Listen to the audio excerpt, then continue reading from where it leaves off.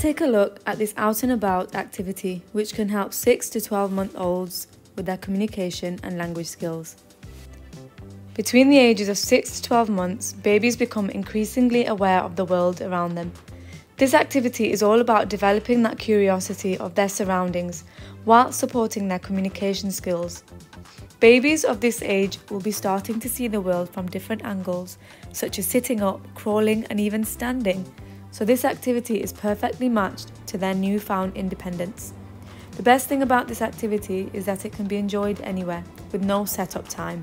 Have a go at visiting different places in the children's environment. You could go to the park, the supermarket, or even practice communication and language during the school run.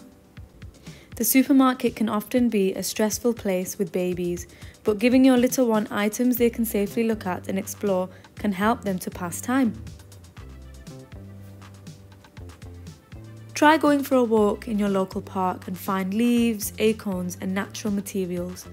Remember to think about different textures, colours, and sizes. Let your baby hold each natural object in turn, saying the name and describing how it looks and feels. For example, you could say, "Is the grass green? The acorn is spiky." Head over to our website and check out our Twinkl Tots play-based course for more activities. Have fun, see you next time.